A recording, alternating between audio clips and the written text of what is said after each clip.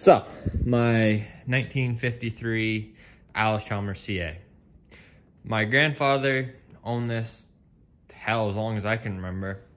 I know my dad was the one that painted it, because I remember we bought it off a family friend who got it, and it was not that color. It was the color of yellow, because I remember going up and looking at it in his barn, and then us buying it and bringing it home. And I think we used it when we were still part of the Antique Tractor Club. I think we used it pulling a couple times, but I know it was up there for the gathering of the orange. And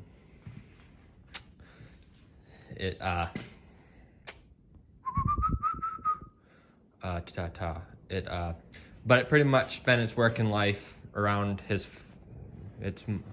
most of my life, I should say, around his farm, running our hay tedder that my dad now owns.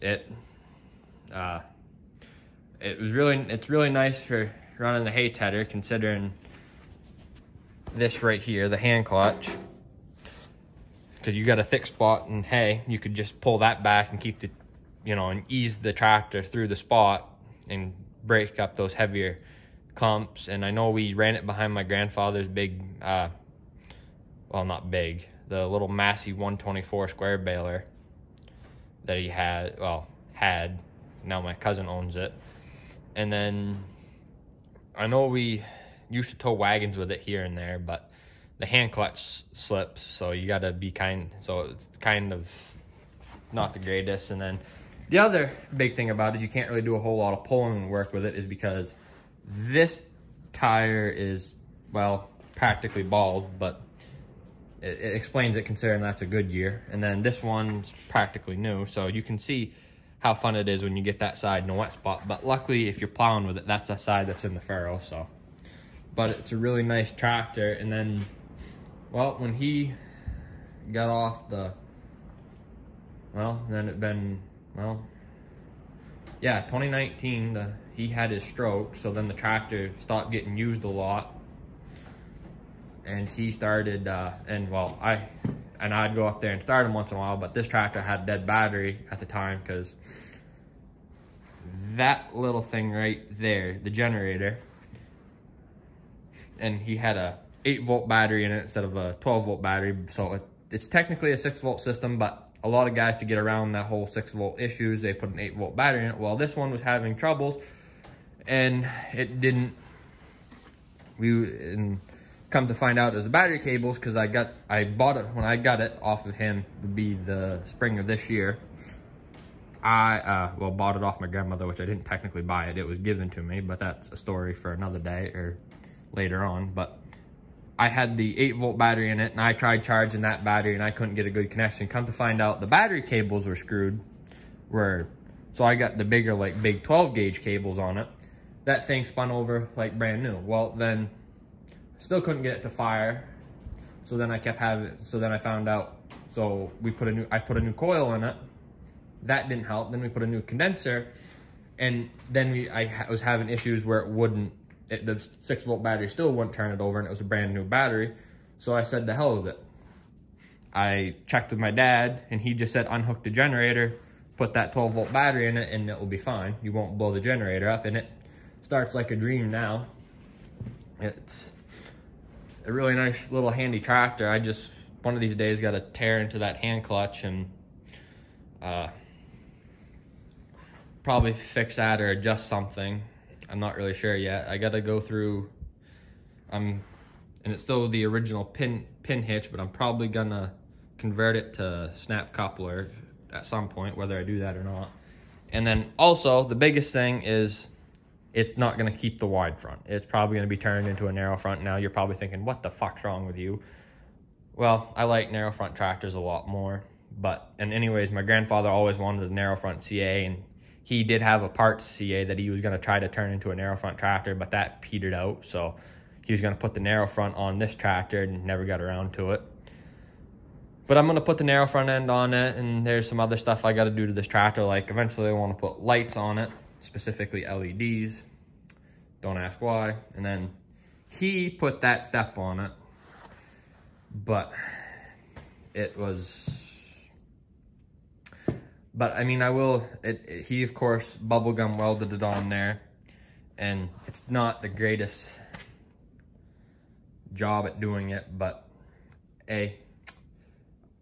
these tractors are a pain in the ass to get on and off of, because they didn't Allis-Chalmers really never thought of it when they come out with like the B, the C, and the CA tractors. So, you know, he put that step on there just so it would make it easier for him, because he was kind of having a little trouble getting around.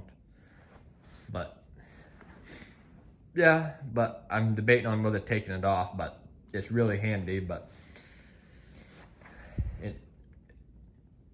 I don't know.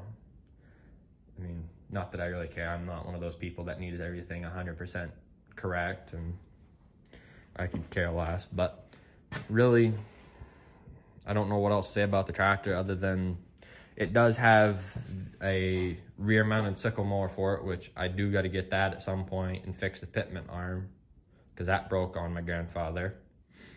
And then I'm going to put it on this, and then he also shortened the bar, the cut a bar on that mower from 7 foot to 5 foot. So I got to either find one that's 7 foot to put back on it or something. I'm not sure. And then, what else? Well, other than the only other thing I know this tractor's done, because I mean, she was, well, he had, what was it? He had more of these little small tractors around the farm than he did have big tractors. I mean, we had, well, when I was real little, the only tractors we had was the D17 and my uncle's big 70 horse or 80 horse Kubota tractor. And then he had this, and then an Allis-Chalmers B. And I think he had, what else? And I think we also had the C at the time. But I don't really think that C, well, the C was more or less, we bought it and fixed it up for a pulling tractor. But then eventually it did start doing some chores around there. But that thing has a lot of running issues and fits. It did. My dad got it now, and it seems to be fine. But yeah, I don't know what else to really say about this tractor. Other than right now I am having kind of a little issue with it. I seem to have somehow either gotten water in the oil, or it's just from, it's got condensation in the oil. But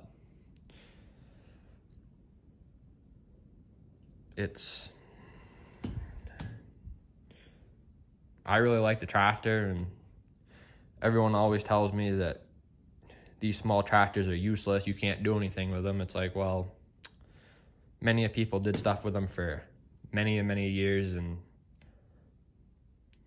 it's not really about it's not the tractor that's the problem. It's usually the driver, because they usually try to do something stupid. But I grew up on enough of these small tractors doing stuff that you really shouldn't do with them to know that where you push your luck and where you don't push your luck.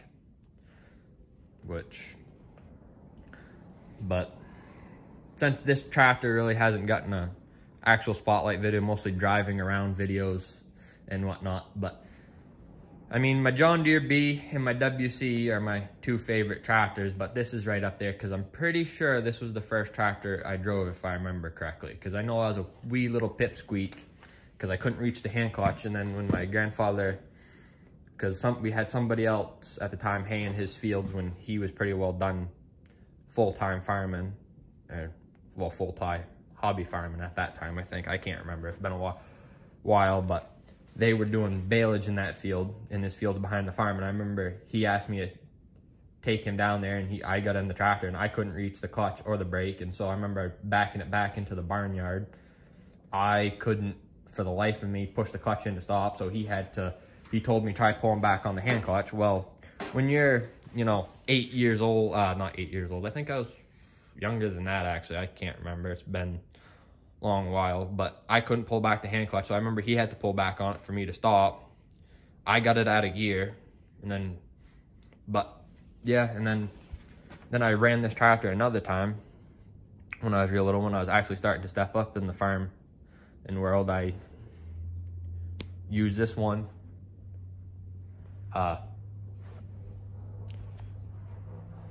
rake and hang. All right, we're back. UPS truck was here dropping off something. But yeah, so the first thing I think I ever did, I can't remember if this was something, I can't remember. I know this was the first tractor I drove. I'm pretty sure of that. I know the first tractor I ever rode on was the D17. Spreading shit with my grandfather. Couldn't really do much other than sit there between his legs and turn the steering wheel left or right when he told me to. But I know that this was the first tractor I drove, and I can't remember if the first kind of work I did around the farm was helping him pick up fence where I was driving our C, the C that my dad has now, the narrow front one that he has, or if it was this when I raked hay, I guess you could call it, considering all I really did was just, the wind was blowing pretty good, and he had me go around and ahead of him and my brother and my cousin and put the windrows back together. Now I'm trying to think if that was the first time I drove. No, it would have been, that would have been the second time, because the first time it was on that C with the hay wagon. It was the first work I've actually done on that farm when I was, I know I couldn't reach the pedals on that C, because the day he had me hooking up to his old trailer to take stuff up to our burn pile, I was trying to push the clutch in and I couldn't push it in. I almost backed it up over the little trailer hitch twice, and finally he had to take over because I couldn't reach the pedal. But yeah, and then of course, yeah, so, oh, what else to say? Well, hopefully in a few more days or weeks or whatever, sometime I'll get some time in to get the a little bit better breakdown stories on all the tractors of mine that I own and the ones my dad owned. But what was I gonna say? Yeah, oh yeah, now I know what I was gonna say. I did stories on those tractors before, but they weren't the great. Those were my first YouTube videos, and they weren't the greatest ones. That was when I was first starting out, but I'm getting a little better at this, so I'm gonna try to go back through and do those again. But yeah, have a good one, folks.